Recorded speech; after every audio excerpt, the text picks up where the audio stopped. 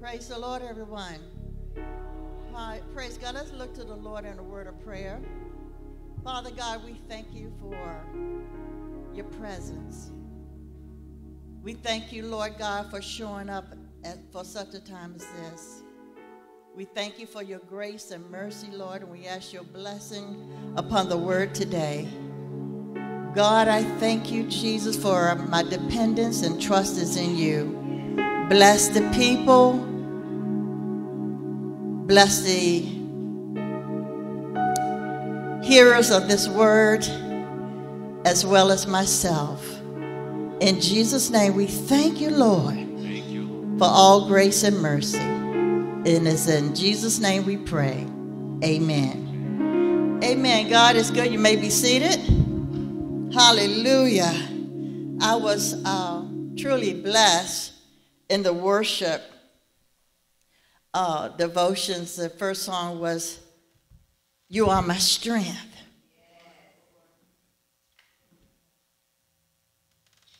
And we need the strength of the Lord to do what we need to do. Amen. It don't matter how many of the tasks or how difficult, we need the strength of the Lord. And we especially need it when we feel weak, or when we feel challenged, or when we're going through. We need the strength of the Lord. I'm so grateful for having the opportunity to share the word today. I hope it bless you. It blessed me. And the Lord told me to share with the body how that he wants us to touch him so that we can touch others. Amen. He want us to touch him, and I want to define that touch, because I want you to do a little exercise. If you seated next to somebody, I want you to tap somebody next to you lightly. Just tap them. Not much effect, right? You just know they're there. All right? Now I want you to press your hand on their shoulder. A press. It's a little more intense, right? You feel them. You can feel whether they're warm. You can feel whether they're cold. You can feel if they're excited, if they're being tender, but you can feel the press, right? Now what I want you to do is I want you to put some pressure. Take the arm with your hand and squeeze, put some pressure on it. Not hurt them, but just put some pressure. All right? It's more intense, isn't it? Than just a press and just a tap. Okay, well, the Lord made me to know that sometimes when we are touching God, sometimes we approach him and we give him a little tap. And sometimes that tap can be, Lord, I need so-and-so and so. Lord, I want you to fix so-and-so. That's a tap. You're not really touching him. Okay? Then there's the press. When it's an effort on your part to press into him. Okay? Paul put it like this: I press toward the prize of the mark of the call of God in Christ Jesus. So he had to press in. He had to press in through the trials. He had to press in through the difficulties, the persecutions. He had to press. So he had to push his way through. And sometimes we have to press into God because we have difficult situations. We have circumstances that cause us to spend a little more time with God to get his attention. Okay, so that's a press. And then there's the pressure in our touching God. The pressure is putting your whole soul, body, and spirit into touching him. And this pressure is different, because when you press in and you're leaning your whole personality and your dependence on him, guess what happens? He touches your back. You don't care how you look. You don't care what you feel like. I got to get to him. It's a little more desperation when you are pressured into getting something from him. Okay? So I want to demonstrate that through the word today. I want to tell you a little bit something about human touch. Now, if the human touch can have effects on us, how much greater the touch from God? Okay? I'm going to define in a few minutes touch so we can get the impact. Well, physical contact distinguishes us from other animals. Okay? From a warm handshake or a sympathetic hug to a congratulatory pat on the back, we have developed complex languages in our culture. We can communicate to somebody what we feel just by a touch.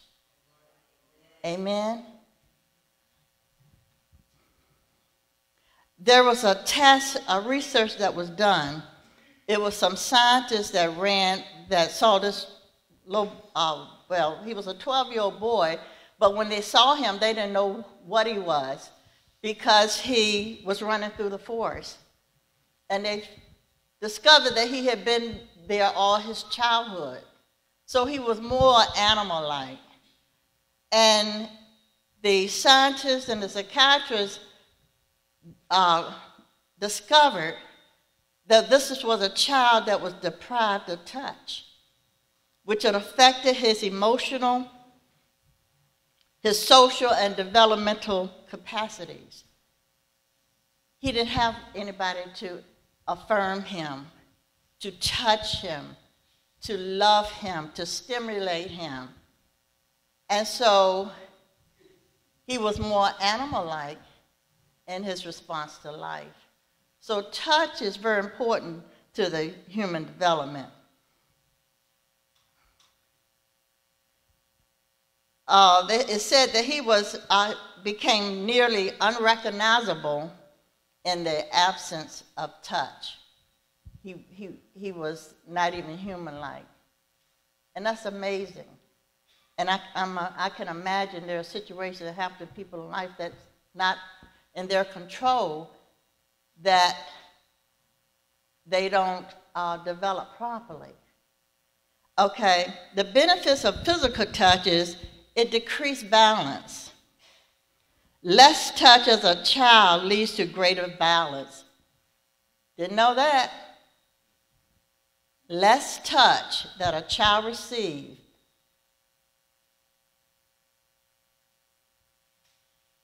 causes him to be more violent or aggressive. This was a research. This was a study. The child developmental research illustrates that the absence of physical bonding and healthy attachments between an adult and child result in lifelong emotional disturbances. Amen. And we know that here. When we receive healing from childhood hurts, abandonment, and abuse, we found out that in the adulthood life of a child that grew up in those circumstances of rejection and abandonment, they are pained, they're emotionally disturbed. and they respond in anger, and anger leads from one thing to the other. The great deal of our society, children are more violent now than before. They don't have both parents in the home to nurture them, to touch them, to make them feel secure and make them feel like they belong. So they are less violent when they receive love and the touch and the human contact. Okay, another benefit is a greater trust between individuals. Touch helps to bond people together. Can you imagine being in a relationship and never touch your mate or your significant other? Can you imagine what that must feel like? We need to touch because we need to know that that person is there for us, all right? Then there's economic gain. Because touch signals safety and trust, basic warm touch calms cardiovascular stress. You need the touch. We need to touch one another. And I think that's why in the living word, I think we are healthy in regard to the human touch because we do a lot of touching. We pat people on the shoulders. We embrace them. We even kiss them, you know, so people feel loved and they feel secure. But that touch, if you're in a stressful situation and it's even on the job and you say, you seem to be stressed out about or under the gun or pressure of a circumstance on the job, and then somebody can come and pat you on the shoulder, and it literally sends something to your body through your brain. And it calms your body down. And I don't want to bring out the scientific terms about the brain and the hormones that when somebody touches you, it sends off in the body. But it's a process that goes on that, unbeknown to us, they have discovered these things in their research of developmental touch.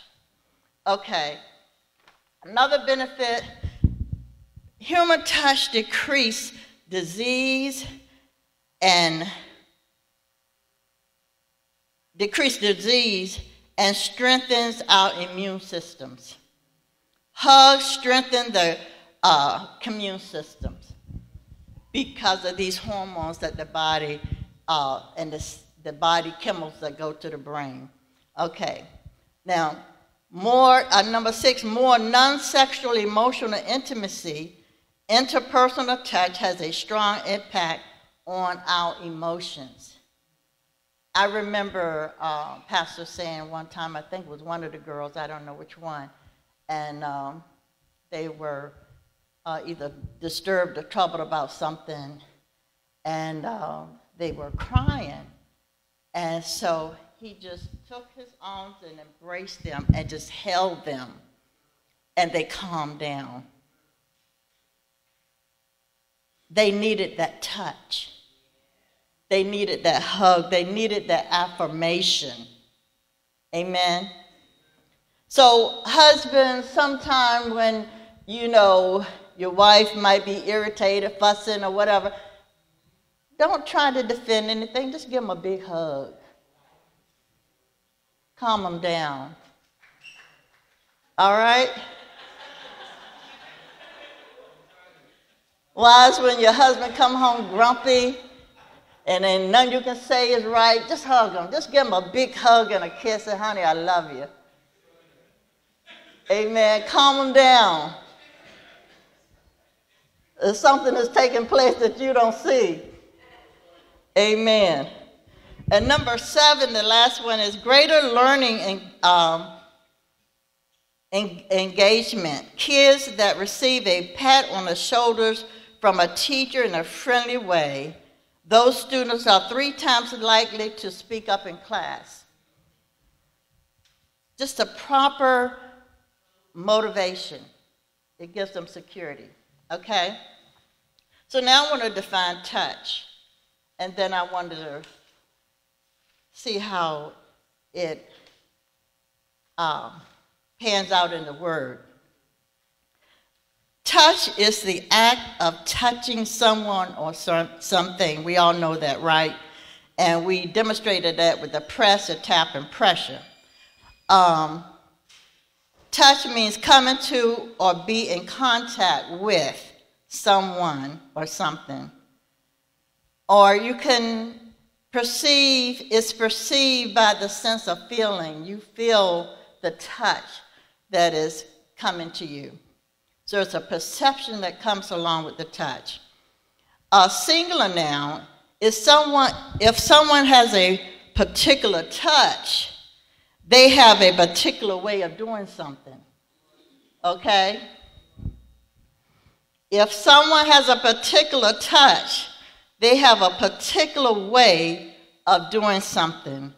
A countable noun says, a touch is a detail which is added to something to improve it. Hallelujah. Jesus, when he touches us, according to Luke 4:40, I'm going to read that.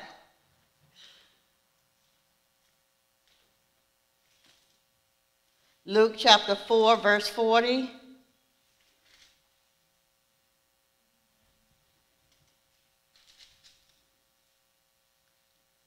I'm almost there.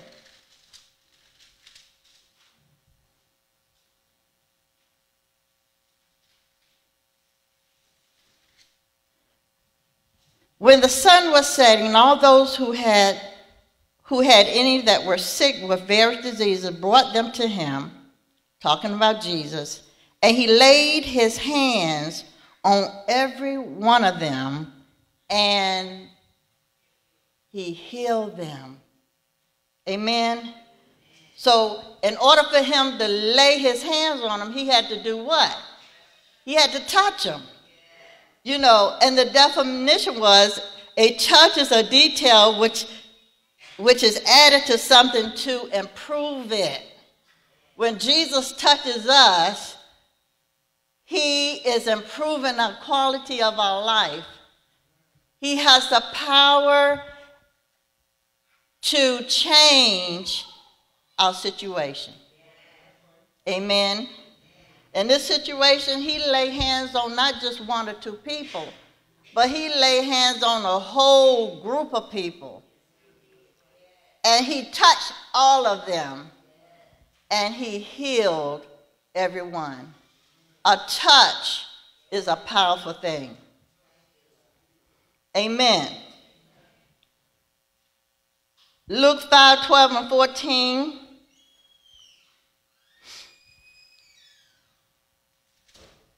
I want to read that.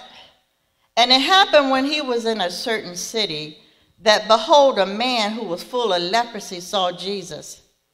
And he fell on his face and implored him, saying, Lord, if you're willing, you can make me clean.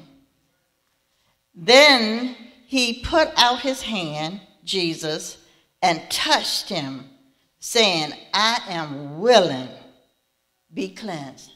Now, when you think of in the terms of the old times and the biblical times, a leper was supposed to announce before he got around anybody that he was unclean.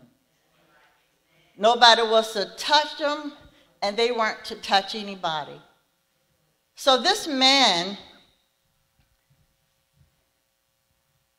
heard about Jesus' healing, and that he would touch them, people, and they would be healed, and they would become whole.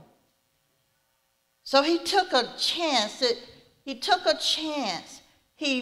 didn't just tap on the Lord. He pressed into the Lord. And he said, when he got up to him, Jesus knew he was a leper and that he wasn't supposed to be around people. But he didn't have any lack of faith on his part to believe that Jesus could heal him. His problem was, would he be willing, knowing the ceremonial law concerning leprosy, if Jesus would be willing to heal him and to touch him? And Jesus' response was, I'm willing. And as he was saying, I'm willing, he was laying his hands on him.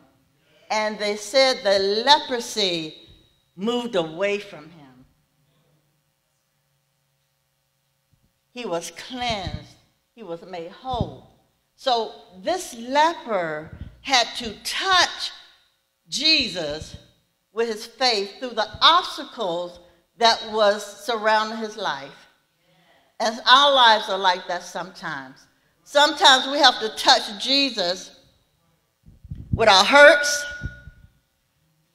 our wounds, our fears, our failures.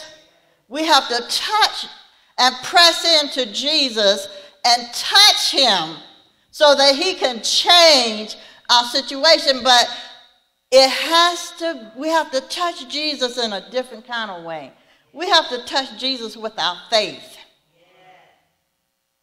And the Bible says without faith, it's impossible to please him. But we can touch Jesus and draw something from him with our faith. And I'm going to show you that in a minute.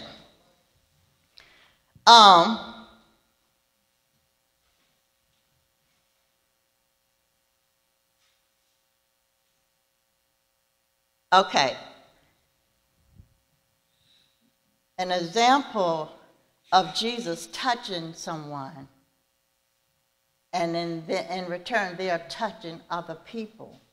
And that's what Jesus wants us to do. He's challenging us to not only come and get healing and get some deliverance and, get strength or pressures or yokes broken off our lives, but when we receive that, God wants us to give it to somebody else. And in his case, he told a leper to go to the priest and offer up a sacrifice because that was the custom during that time. But did he do that? No, he didn't. And Jesus charged him to tell no one, but go and show yourself to the priest and make an offering for your cleansing as a testimony to them, just as Moses commanded. However, the report went around concerning him all the more, and great multitudes came together to hear and to be healed by him of their infirmities. Amen? So, because Jesus touched him, the word got out. The word got out.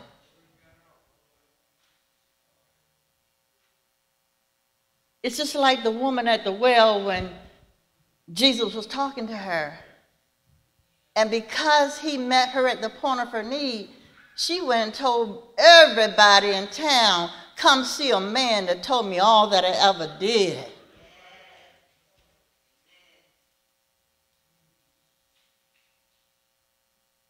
Jesus touched her, and she wanted others to be touched and to be blessed. That's the principle. Okay. Luke 8:43.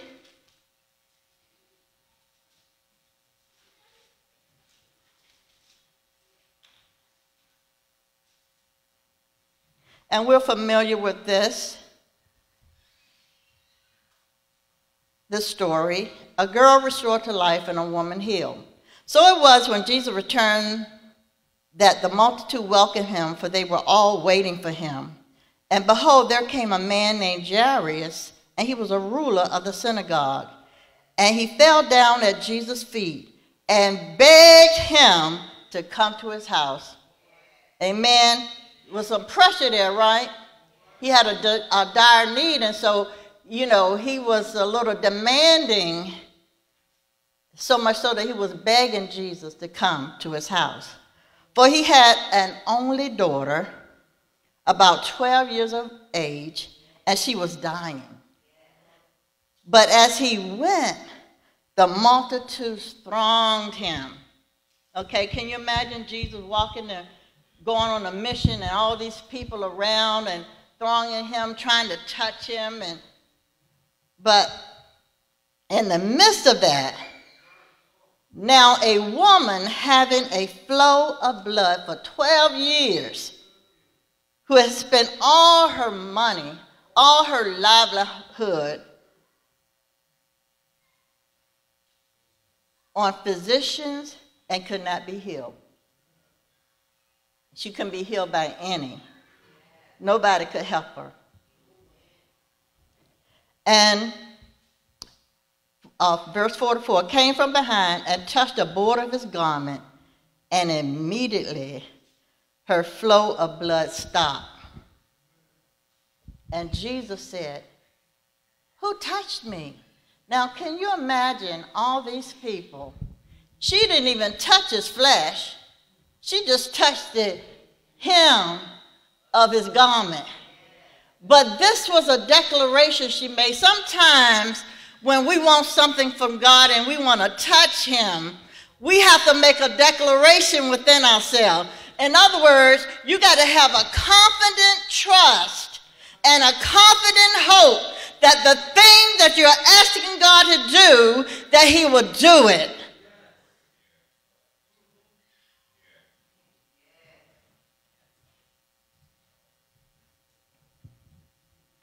This woman was probably weak from the issue, the flow. She had to press and push and crawl trying to get to Jesus, but she made a declaration in her heart. See, it was her heart faith that touched the Lord.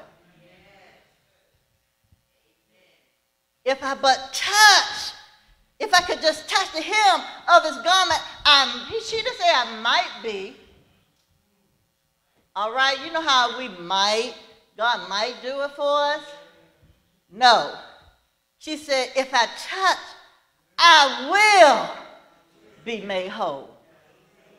Amen. And it was that faith that touched and moved God. Amen. So, when Jesus asked Peter, who touched me? When everybody denied it, I ain't touch you. I ain't touch you either. Peter and those with him said, Master, now, the multitude strong and pressing you, and you're saying, who touched you? All these people? But see, there was a different kind of a touch. Hallelujah. This touch drew some power out of Jesus. Amen. It's a touch that he could identify that something happened to him. Hallelujah. And so that's what we have to do in our walk with the Lord. When we're in circumstances, when we're sick or we need healing or we need to overcome woundings in our soul, we have to touch Jesus in a way that it'll draw something from him.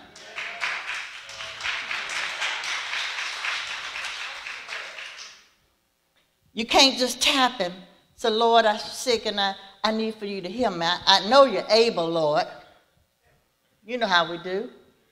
I know you're able.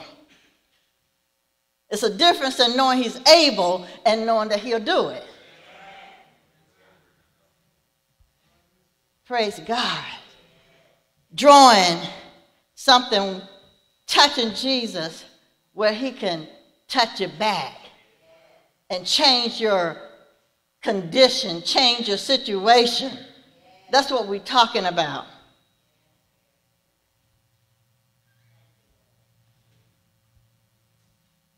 Many touched him and were made whole, according to Matthew 14, 34, 36. Go there for a minute.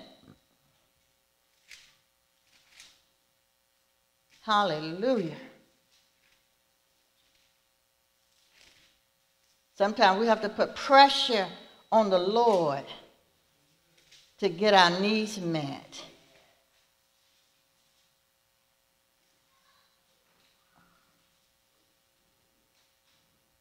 Mark 14:34. I'm sorry, Matthew. No wonder I couldn't find it. Okay. Okay, verse 34. When they had crossed over, they came to the land of Gennesaret. And when the men of that place recognized him, they sent out into all that surrounding region, brought to him and all who were sick, and begged him that they might only touch. Now, these people, they weren't expecting Jesus to go by and just tap them on the head. Okay, and they get healed. It was so many people. But they begged him. There's a different position when you're begging and you're wanting God to do something. It draws compassion for him, that they might only touch the hem of his garment. And then the word said, as many as touched it, they were made perfectly well. Amen. Sometimes, if you can't touch the flesh, you got to touch the next best thing. And sometimes that might be a man of God, a woman of God. Because the delegated authority that's given unto them as servants of God carry the same power. It carries the same power because it's delegated authority given to them from God. Amen? So sometimes we have to touch the man or woman of God with our faith, believing God for what we need. Amen. God is good.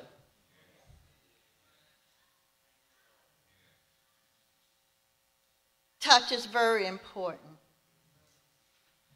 And how we touch is extremely important. Matthew 9:25, I'm going to go there real quick. And I'll be out your way shortly. Matthew 9:27. Remember the two blind men? When Jesus departed from there, two blind men followed him. Okay? Now I want you to pay attention to how they were following him. They were crying out. Amen? And saying, Son of David, have mercy on us. And I can imagine they didn't say it one time, but I can imagine they repeatedly said, have mercy on us. Why? Because they wanted to receive their sight. And when he had come into the house, the blind man followed him in the house. So they went out of the comfort zone. And sometimes when we want to touch God, we have to get out of our comfort zone. Most of the time. We have to get out of our comfort zone.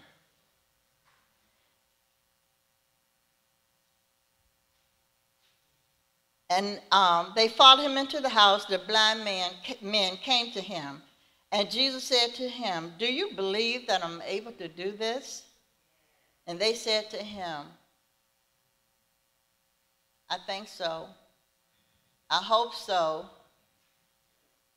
Huh? You know, Lord. But no, their response was, yes, Lord.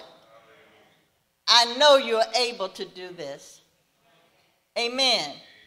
Sometimes we got to stretch out even when we don't see it. And even if our situation to us seems so out of reach and impossible, when we face Jesus and talk to him about our situation, we better know that we have to have a yes on the inside to get something from God.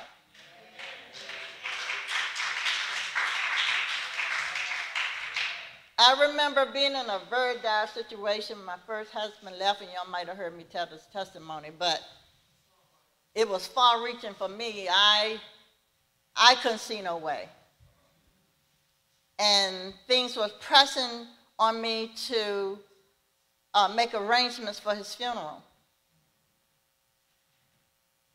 And this one day, I was in my living room. I had all this pressure on me. My children didn't know what I was dealing with, what I was facing, what the situation was. So I was there. And I was in my living room, and my little granddaughter at the time was Layla. She's in here somewhere. But anyway, I began to call on the Lord. But the Holy Ghost made it different for me because he undergirded me where I could have the strength to ask God for what I needed, to tell him where I was and what I needed for him to do. And as I was praying to God, I literally felt that the heaven had opened up. And I know it opened up for this reason. The very day Sister Tyson came to my house and wrote me a check for $1,000.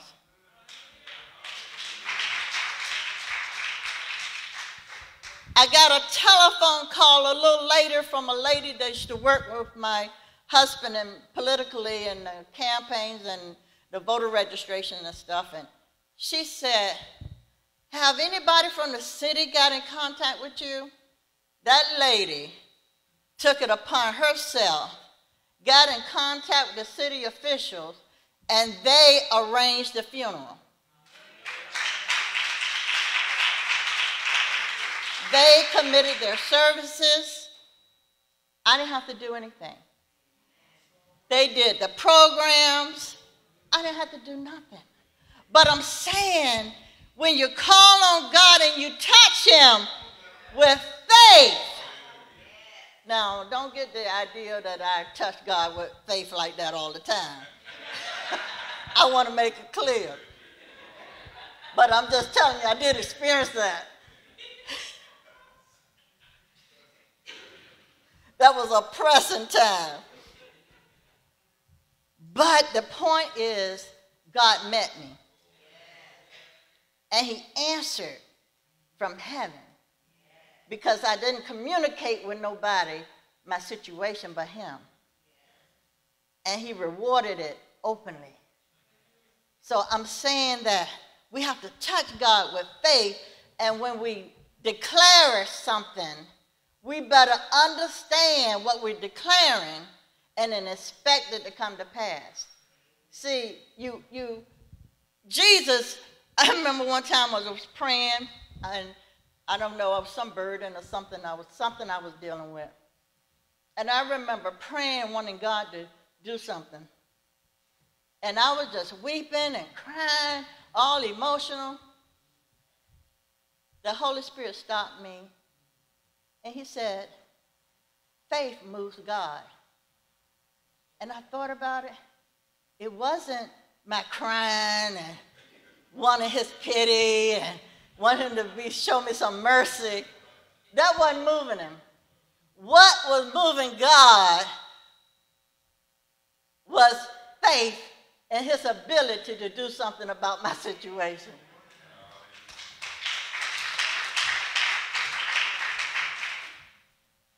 And so sometimes Jesus will try our faith. Because he tried, it doesn't mean that he's discouraging you from attaining what you're asking him for. But a lot of times, he is testing you to see if you really believe in him to do it. Amen. And then these things that come up. Sometimes it's hard to believe and touch Jesus because our perceptions are damaged. How people let us down so much in life that it's hard to trust. Amen. We're damaged by our experiences in life. Many times we have trust issues because of relationships that we had that was disappointing and unreliable. So that interferes with our faith, but once we get the faith thing right, we can touch God and he'll work on our behalf. Now, you know what? We have to get to the place when we're touching God and we're wanting to do something so that we can allow him to be glorified, and how he's glorified, that he can help others receive the same benefit. Amen. And so what we do as believers, including myself sometimes, I'm guilty. God bless us, and he do something great, and you know what? We don't tell nobody anything. How they gonna know God is good? How do they know God is able? God is no respecter of person. What he do for me, he'll do for you. But we won't tell nobody. So we have to go back to those perceptions. You know, when I first came to the faith and I got in touch with Jesus, I believed God for everything. I didn't think nothing was impossible for him, that he could do anything. And if he didn't do it, it was because he chose not to do it. Didn't have anything to do with me. You know what I mean? Somewhere down the road, I lost that. But it's coming back. It's coming back.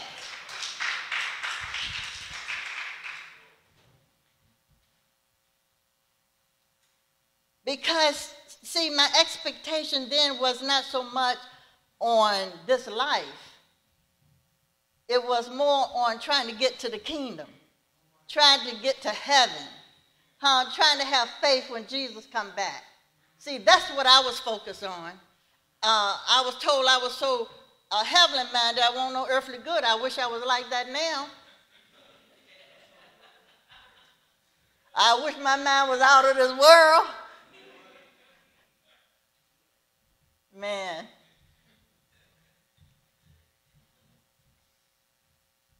Press means to bear down on and lean on. Sometimes we have to pester the Lord. We have to be persistent. You know how you keep coming, somebody keep coming to you and you wish they would go away?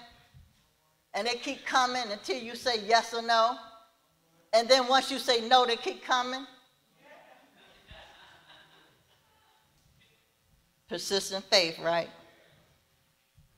Or then you have a person that just trouble you down on your heels until you do something for them. Sometimes we have to get that way in our faith with the Lord. We have to bug him. Like Jesus talked about the unjust judge. He was so persistent. He said, I've got to do something for this person unless they weary me. You know, nobody want to be weird and worried to death, and somebody, every time they turn around, here they come. And you can't duck and dodge them all the time because everywhere you look, they're there. And so it's beneficial to you to go ahead and give them what they want so you can get rid of them, right? You know how children do their parents. They keep bugging them to, you promised me, so you hadn't done it, so I'm going to keep coming. Daddy, Mommy, you told me you were going to do so and so and so. Okay, babe, I'm going to get to it. They'll wait over a little while and they come back. Well, Mama, when you going to do so and so and so?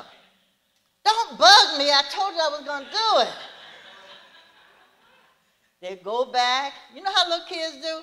But they don't forget. You made a promise. You said you were going to do it. If you weren't going to do it, you shouldn't have told me.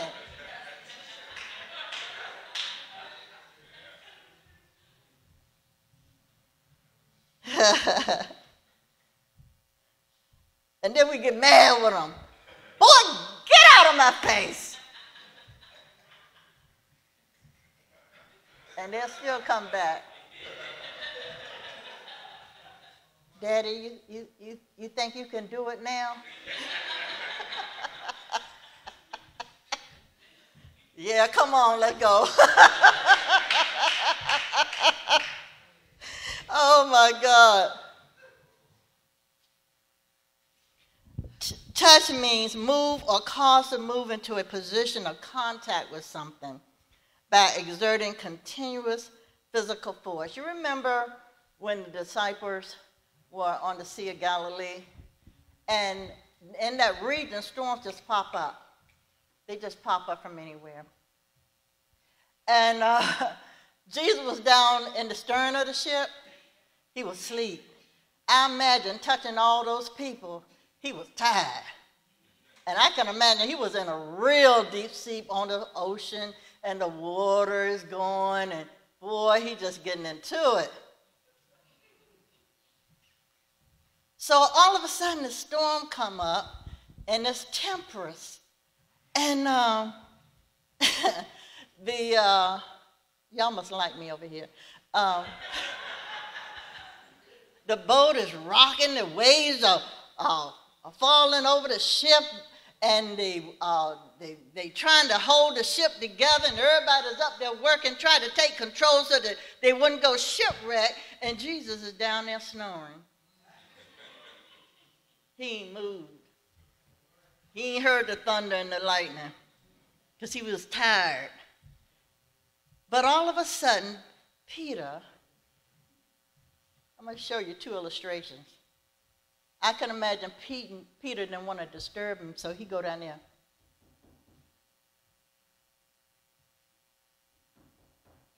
Tapping.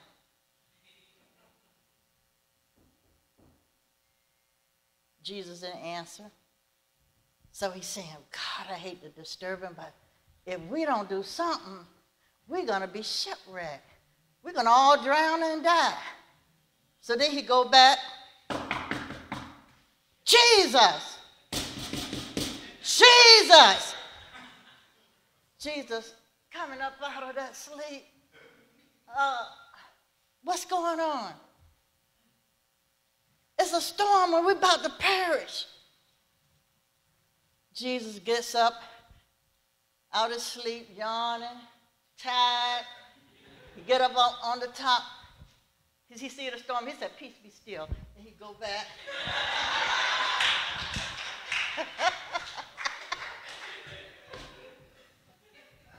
But it was the pressure from Peter trying to touch Jesus so he could change his condition. Hallelujah. Let's give the Lord a hand.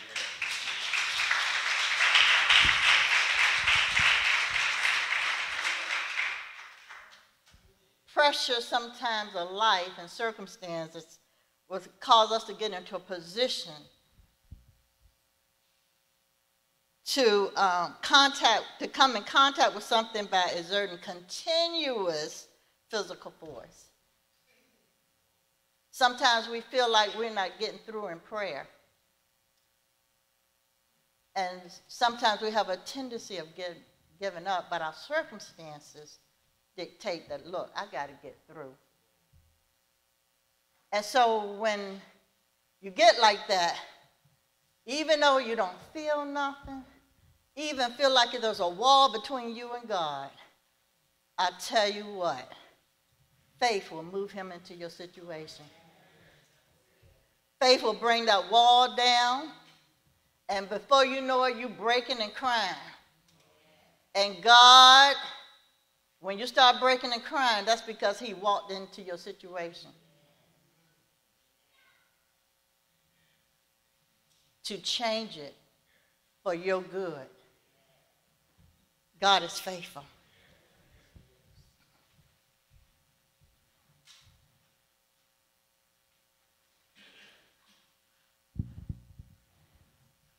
Saints, we can touch Jesus through our situations, our circumstances, our pain, our fears, our failures, our frustrations, our rejections, our abandonment, our abuse, our painful memories. We can touch God. Because Jesus is a faithful high priest. And he said in his word that he's touched with the feelings of our infirmity. And in other words, he identified with us. Now, you are not going to go to somebody you can't identify with, that can't identify with you. You know, you ain't going to somebody that you tell them your problem, they say, oh, well, that's just tough. You ever been to, talk to somebody and tell you something like that? Well, that's just tough.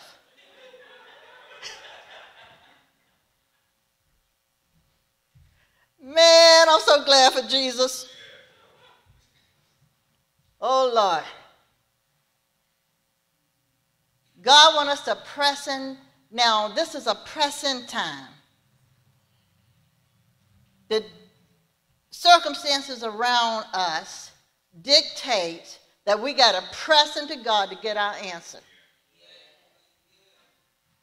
We got to press into God to know what we should and should not do. We got to touch Jesus, not in a nominal way, but in a persistent manner, so that we can get his attention, that he can change some of the things that are around our lives and around our communities. Amen. Because God, he's still God. And he's still in control. But who do he work through? Who do he work through? He worked through us. Individually and collectively. That's why every one of us is important to the kingdom of God. It ain't about our accomplishments.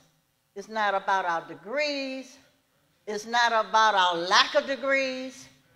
It's about the kingdom business, because we have the king living on the inside. And we minimize him just to our lifestyle. But the kingdom is greater than our lifestyle. I think Jesus, the word says, seek ye first the kingdom, and all these other things shall be added unto us. It's not that God don't want us to have things. He's proud and he's more than willing for us to, because he get glorified when we're blessed. He don't get no glory when we're in poverty. That don't glorify God. He don't get glory when we're weak and frail and don't feel like we can make it. That doesn't glorify God. He get glory when situations look impossible and we can still stand and declare the name of the Lord. Hallelujah.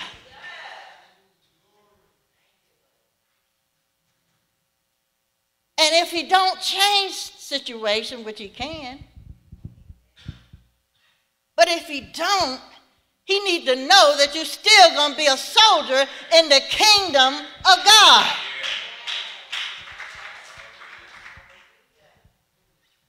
We're going to have to raise our expectations beyond this natural realm. That's for me. We got to do it. Because the kingdom of darkness is advancing.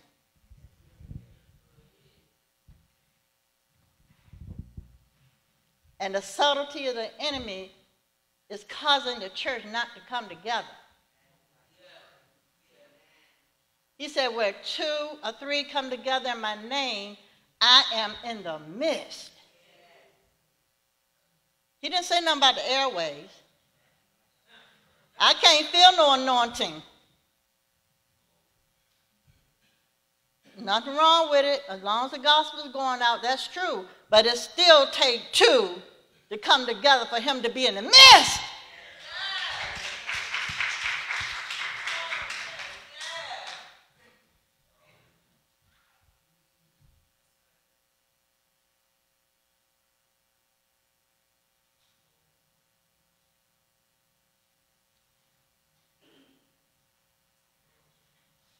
Hebrews 4:14.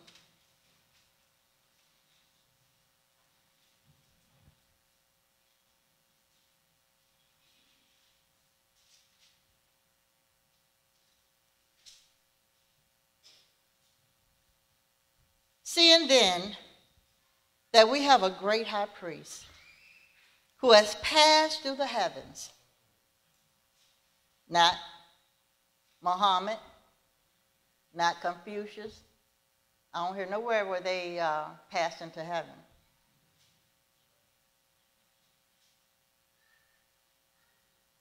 Jesus, the Son of God, let us hold fast our confession, for we do not have a high priest who cannot sympathize, another translation, that cannot be touched with our infirmities.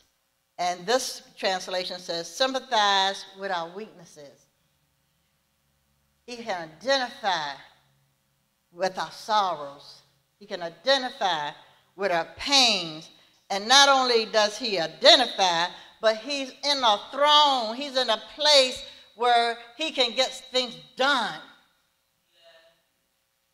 And then he tells us how to come to him. See, faith, believe, and have a confident trust that God is able to do what I ask him to do, along as it's according to his word. It don't mean that it's going to happen like that all the time. There is a now faith. But then there's some faith that God has to process us through. Amen? So it's not always instant.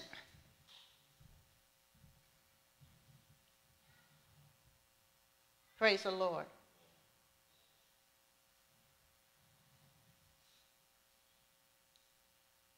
He sympathized with our weaknesses, but was in all points tempted as we are, yet without sin.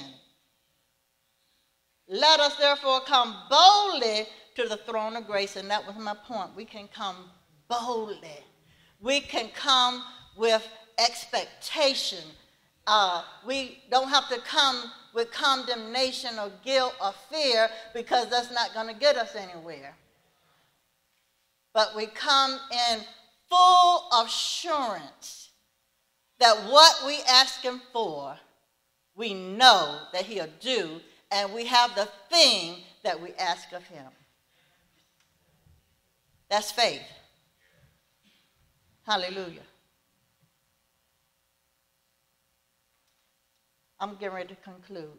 The Holy Spirit impressed upon my spirit, it is time for the Living Word family to touch Jesus like we have never touched him before. Pressing into him beyond our feelings, who we like and don't like, until he touches us back. Amen?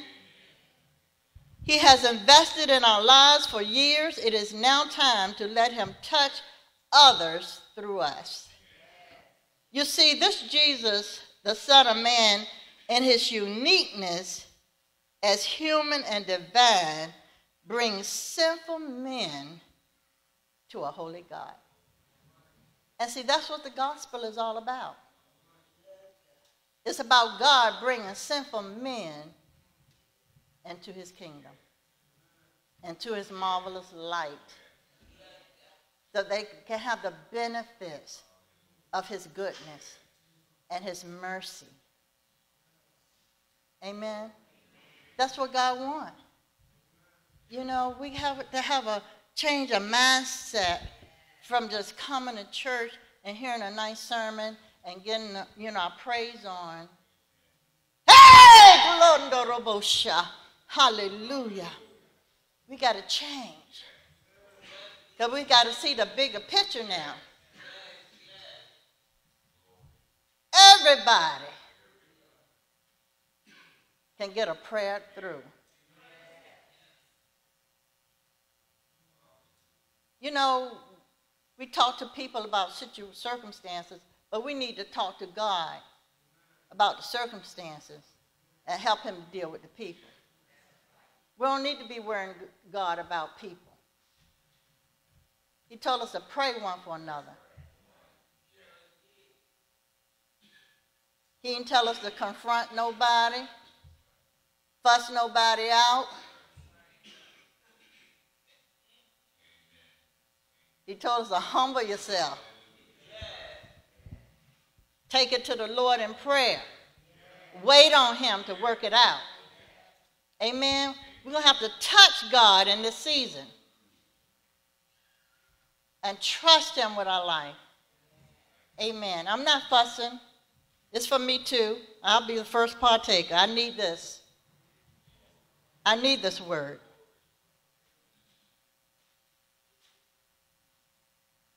He has invested in our lives for years.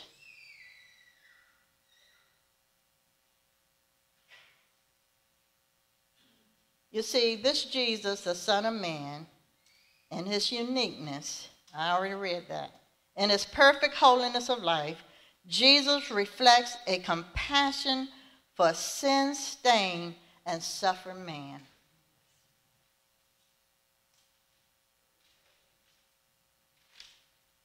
Brokenhearted, sick, mistreated, and bereaved. The Great Commission is about Jesus touching us, and in return, we touch others with the compassion and sensitivity that Jesus touched us with. When we came to Jesus in our mess, with all our faults and failures, he didn't beat us down. He didn't condemn us. He didn't judge us. He accepted us. Right? He loved on us. He showed us a more excellent way, a better way of living, a better quality of life.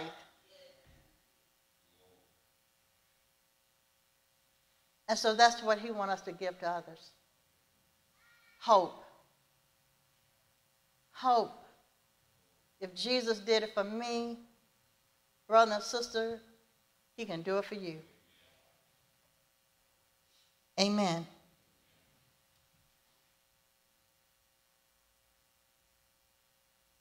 Amen. I'm done. Praise the Lord.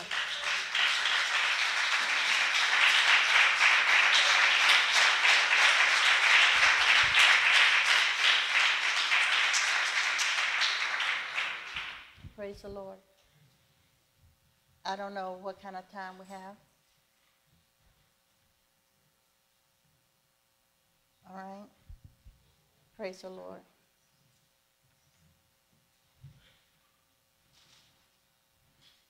You know, we often come up to the altar and we sing, I surrender all. But are we really? If we're honest with ourselves, are we really surrendering all?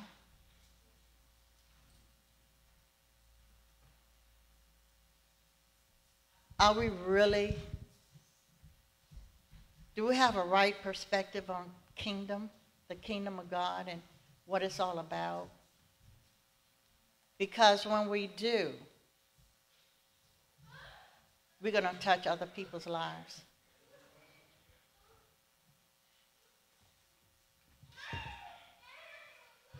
Let's touch somebody this week.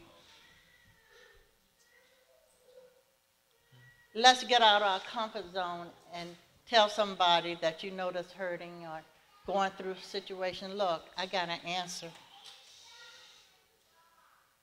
And that answer changed my life. God sent two people to my door because I asked him, I'll give my life to you, and he did it. He did just that. He sent them to my door. I got saved in my apartment, kneeling at my sofa, and Jesus Christ came into my life. I have not been the same. That was in 1975.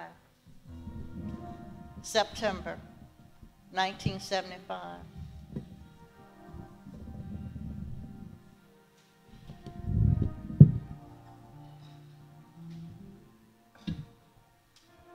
God wants to change us.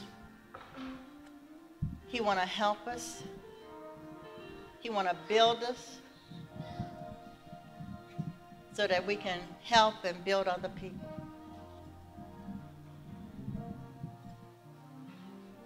So I'm going to ask everyone to stand. With my faith, I reach for you.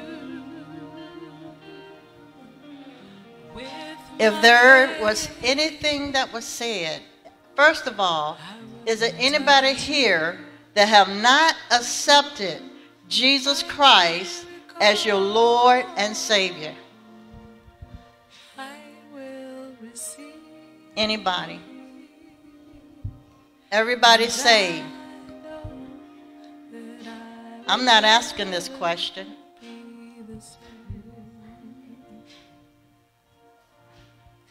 With my faith, I reach for you. With my faith, I will touch you. My miracle, Lord, I thank you for these. I will receive. And I ask you to help us, Lord, to see, are we being effective in your kingdom? If our life in you has touched others' lives and they've changed and they're serving you, Lord, then we're doing well. But if our life hasn't touched another life and they're saved, then we need to come back to the altar. My miracle, Lord, in your precious name, we ask you to make us better servants. We ask you to straighten out our reasonings, change our mindsets, and then give us the grace to serve you more excellently. We ask this in Jesus' name. For in you, Lord, when we are saved, there is no condemnation to them in Christ Jesus. But God, we all can improve. We can all come up a little higher. So, Father, we are asking you to bring us up a little higher. In Jesus' name I pray. And let your blessings and your peace be upon every heart. In Jesus' name. And every heart say, amen. Praise the Lord. Thank you, Larry. with my faith, I will touch you. Amen. We thank the Lord for the Word of God. Time of soul searching for the Word. And there's not a lot I can add to that at all. But it was really God speaking to our hearts, staying right with the words, with the subject that He gave her, touch. So when I was sitting there, He did say to me that